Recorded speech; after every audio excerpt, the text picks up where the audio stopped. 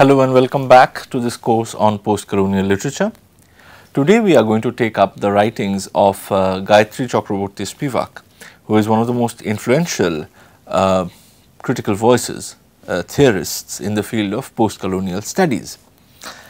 Now, I am sure that by now, after going through the previous lectures in this series, in this course, you have realized that at the most fundamental level, post-colonial studies is an exercise in ethics. One of the main agendas of post-colonial criticism has been the dismantling of the Eurocentric worldview, which colonialism had naturalized and which had in turn marginalized numerous indigenous cultural and epistemic traditions across the colonized parts of the world. The other agenda of post-colonial studies has been to foreground the voice of the oppressed and to create conditions, at least within the academic institutions, so that the people subjugated by colonialism can be heard. Both of these efforts, these ethical interventions, I would call them, are already prominently displayed in the works of Edward Said, the founding figure in within the field of post-colonial studies. And in Gayatri Spivak too, we find a continuation of this ethical imperative that underlines post-colonialism. Now, Spivak's ethical intervention is most associated with her work with the subaltern. And here I am talking about work. When I am talking about work, I am not only thinking about her academic writings, they are important, yes, we are going to discuss them, but I am also thinking about her work as a teacher and activist among the landless, illiterate population in the villages of West Bengal.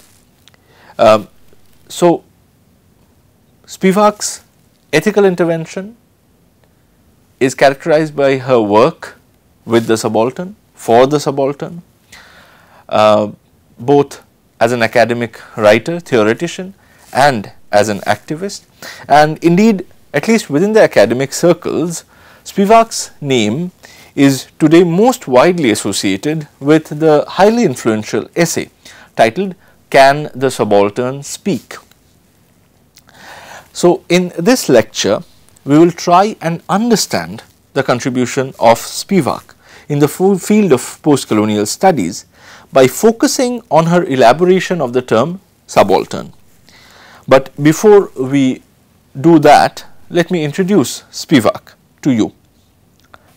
Gayatri Spivak was born in Calcutta in 1942, and it was a time when the British Raj was fast losing its political grip over the Indian subcontinent, and these last years of the colonial rule was marked by calamitous violence. The Bengal famine of the early 1940s, which was triggered by the opening up of the Pacific Theatre during the Second World War, left literally thousands of skeletal human bodies dying in the streets of Calcutta. And if you remember, I had mentioned in one of my earlier lectures that although we are primarily going to talk about colonialism and post-colonial legacies, resistance to colonialism, etc., in terms of cultural colonization and cultural resistance, nevertheless, we should never lose sight of the physical violence that characterized colonial rule and colonial subjugation. And so, as we see here, Spivak, who was to emerge as one of the foremost post-colonial theorists, grew up witnessing some of the most gruesome incidents of violence that were brought about by the colonial rule, and also, ironically, by the middle class nationalists who in a place like India touted the promise of ending British rule and its evil. So, if we read Spivak's writing, we will see that when she is talking about this brute physical violence to which she was exposed as a child, she is talking about a strange nexus between the British colonialists and the middle class nationalists. Indeed, for someone living in Calcutta during the 1940s, the violence of the artificially created Bengal famine was only surpassed by the violence that marked the birth of India and Pakistan as two distinct nation states in 1947. And this birth of India and Pakistan was made possible by a pact that the middle class nationalists and the British colonialists had made together. And it was basically a pact. What the pact actually meant was a carving up of the communities living together in the subcontinent for ages, carving them up into citizens of two distinct nation states. And for young Spivak growing up in Calcutta, this pact did not translate so much into the abstract idea of freedom as to the more real spectacle of blood on the streets. Now, just like Punjab, Bengal was also the site of partition and of gruesome violence, and Calcutta was one of the cities which witnessed the most horrible scenes of crime and violence during the partition period. Thus, in her essay Nationalism and Imagination, Spivak writes that her earliest memories as a child are those of seeing blood on the streets, and she emphasizes on the statement. She says that they were not metaphorical blood, they were real blood coming out of killed, colonized subjects. And therefore, we need to remember that the blood in this picture of colonialism and post-colonialism is not metaphorical, is not cultural, but real. Physical violence was a real fact that informed colonialism. And the very fact that Spivak recalls these memories later on as a post-colonial intellectual to think through the idea of nationalism and the role of aesthetic imagination in conceiving nationalism, this shows how post-colonial high theory can grow out of one's engagement with the physical violence that has always underlined colonialism and its legacies.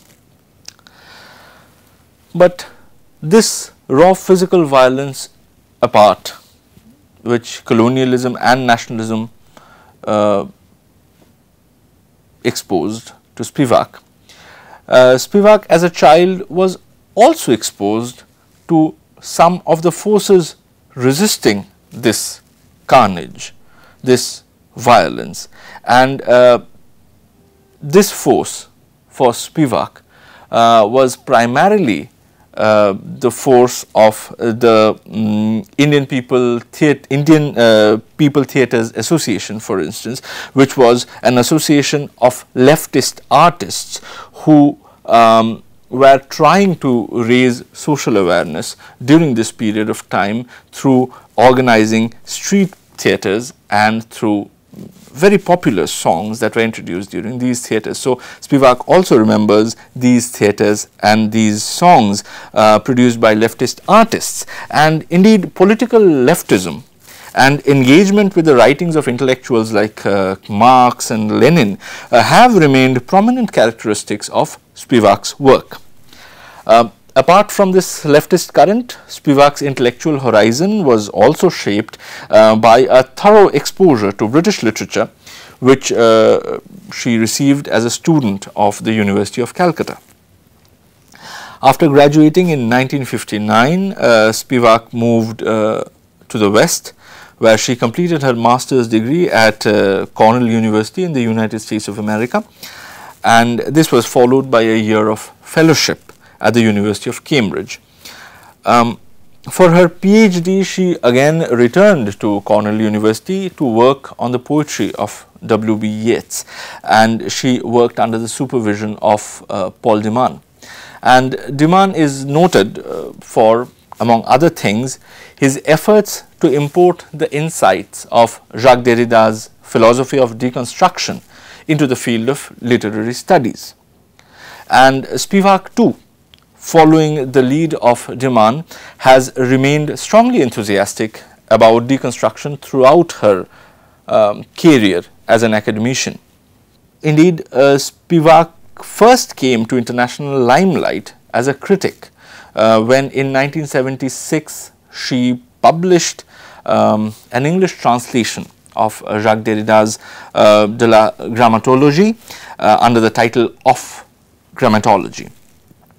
And she published this translation along with an extensive commentary on the text which formed the translator's preface. Since then, Spivak has gone on to publish a number of books, including In Other Worlds, Outside in the Teaching Machine, A Critique of Postcolonial Reason, Death of a Discipline, Other Asias, and more recently, Aesthetic Education in the Era of Globalization. However, as I have told you near the beginning of this lecture, Spivak's most influential and recognizable work has remained Can the Subaltern Speak? And the first version of this essay, indeed this essay has a number of versions now, but the first version was published in 1985 in a journal called Wedge. So, let us now turn to the notion of the subaltern and to the question that Spivak so famously asks in the title of her essay. Can the subaltern speak?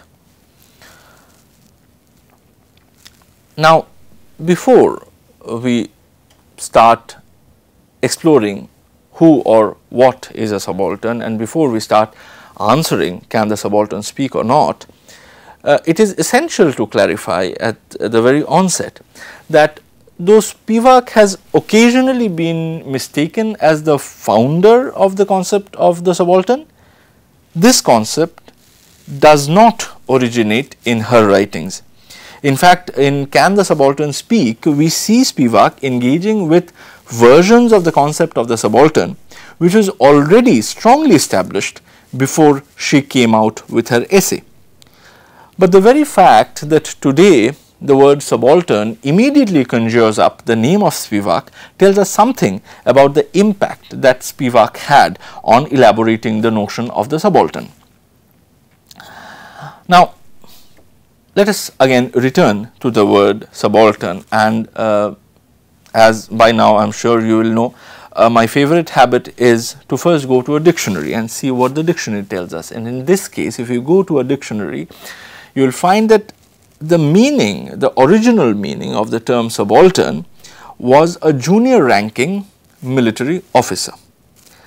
And this particular use of the word subaltern in fact is still very much prevalent within the military even today. But in the field of critical theory, because we are concerned with critical theory here, the term can be traced back to the writings of the early 20th century Italian intellectual Antonio Gramsci. Gramsci, who was a very prominent Marxist intellectual, Marxist theoretician, used the word subaltern to signify a section of people who were subordinate to the hegemonic groups or classes. Now, to understand this definition, we need to first comprehend the notion of hegemony as it operates in the writings of Gramsci. Now, in its simplest form, hegemony can be understood as a mode of exercising authority. Now, if you think about the concept of authority, you will notice that one of the most obvious ways in which authority can be asserted and is asserted is through the exercise of brute physical force. Now, for instance, if I have a gun and I can terrorize you into submission, I can terrorize you into obeying my instructions and fulfilling my self-interest, then that will be one way of asserting my authority over you, right. That is very simply understood. And we can see how this form of asserting and exerting authority operates within a society if we think of the role that the police force, for instance, plays. However, Antonio Gramsci argues that there is also another way in which one can exert one's authority over another. Thus, for instance, if I can somehow convince you that whatever I do in my to fulfill my self-interest, whatever I do in my good also serves your good, it is also in your self-interest. If I can convince you of that, then that is a more effective way of asserting my authority over you than using physical force. Because if I can convince you that my self-interest is your self-interest, then you will do whatever is required to be done for my self-interest, I mean, without any sense of external force. You will do it willingly because you have become convinced that whatever serves me is also good for you. So, according to Gramsci, within a society, the ruling class mostly asserts its authority by this non-coercive method. That is, by convincing the entire population that the interest of the ruling class is the interest of the entire population. Now, this non-coercive assertion of political authority by a particular class over other groups of people is referred to by Gramsci as hegemony. So, as I said earlier, hegemony in its simplest form is actually a mode of asserting authority. Now, to understand how hegemony works, let us go back to the discussion about Indian nationalism that we have had in our previous lectures.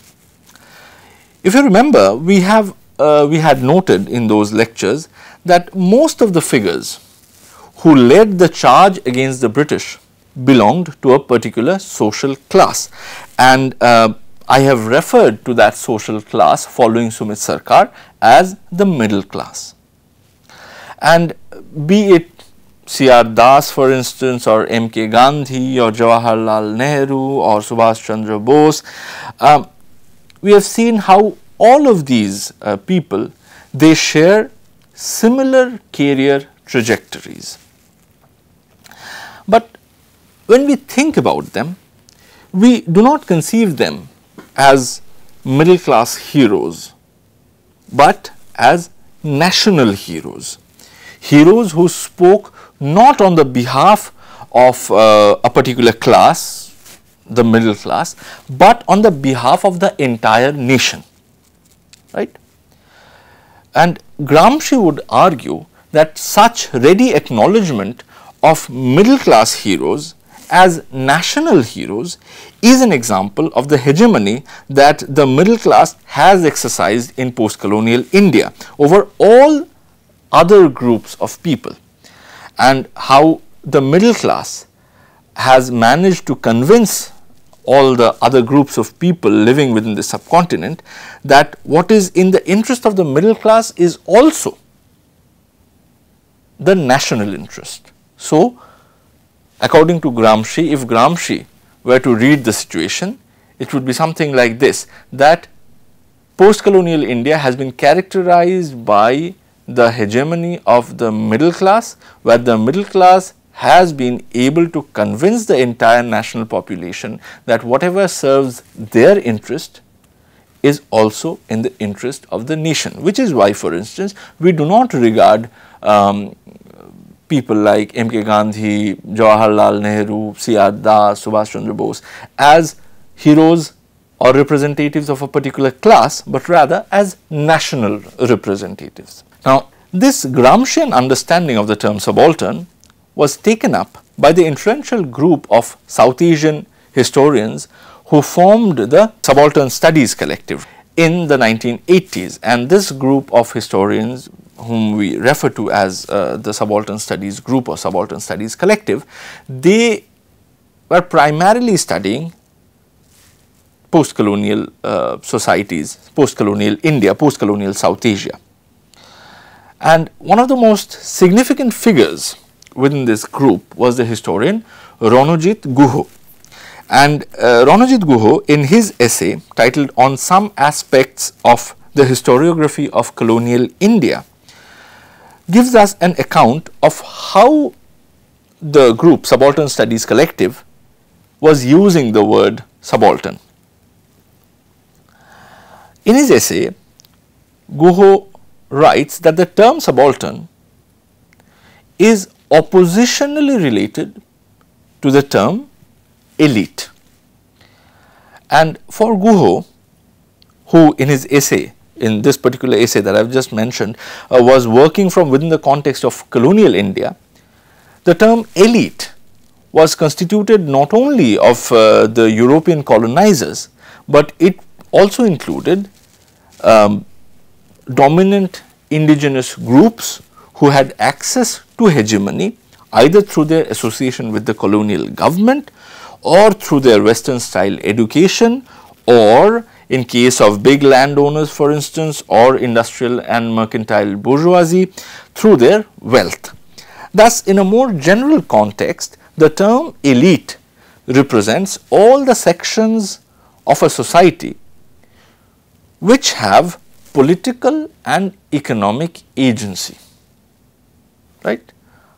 Power to act out their self-interests and desires within the political and economic arenas. That is what an elite is. So, in other words, the elites are the people who can intervene and articulate their self-interests within the field of politics and economics. And Guha defines the subaltern because he said that subaltern is oppositionally related to the elite. Subaltern is the opposite of the elite. So, Guha defines subaltern as all those people within a society who do not fall under the category of elite. So, here subaltern is not really defined as a special class or caste or race, but rather subaltern represents a negative space or a negative position. It is a position of disempowerment, a position without social or political agency, a position without identity. Now, Spivak and Can the Subaltern Speak, that essay, as I said, engages with these existing definitions of the subaltern. So, she engages both with Antonio Gramsci as well as with the essay of Ranojit Guha that I have just mentioned. But for Spivak, and this is Spivak's intervention, she characterizes subaltern, or she identifies the characterizing feature of this subaltern position as that of being unable to speak. Again, to repeat, for Spivak, the characterizing feature of this subaltern position is that no speech is possible from here. So, in other words, the answer to the question, can the subaltern speak, according to Spivak, is an unequivocal no. The subaltern cannot speak. Now, the terseness of this assertion has often led to confusion about Spivak's intent, and she has also been criticized for an attempt to silence the subaltern. But Spivak's argument is really simple to grasp if we understand speaking as generating discourse.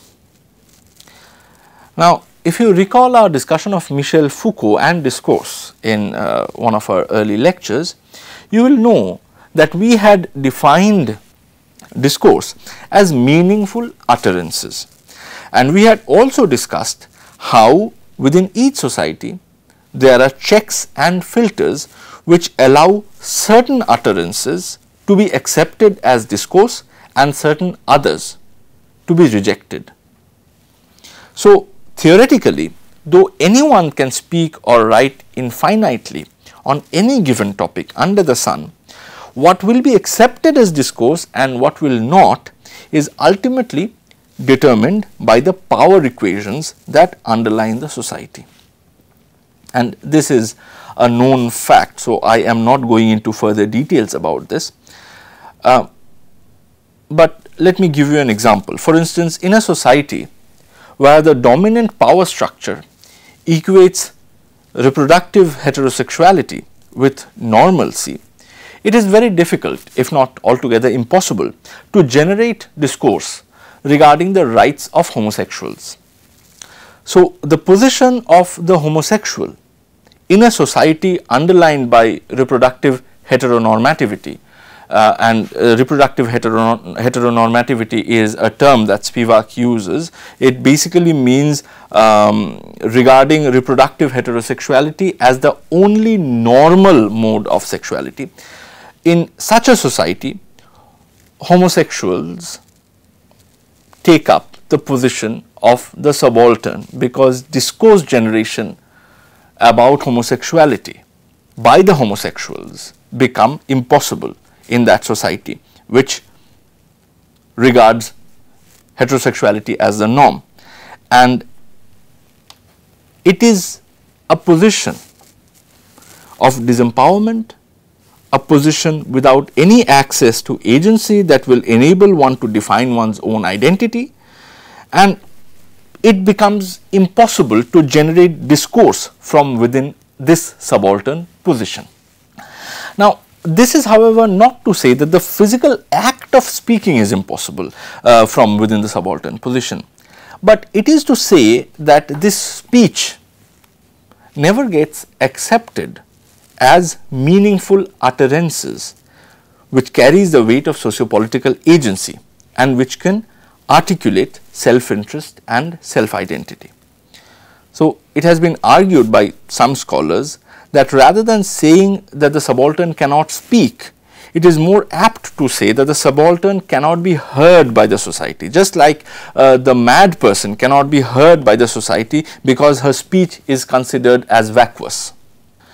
Now, such rephrasing of Spivak's insight is perfectly alright, provided we understand that both the statements subaltern cannot speak and subaltern cannot be heard refers to the same inability to generate discourse from within the subaltern position.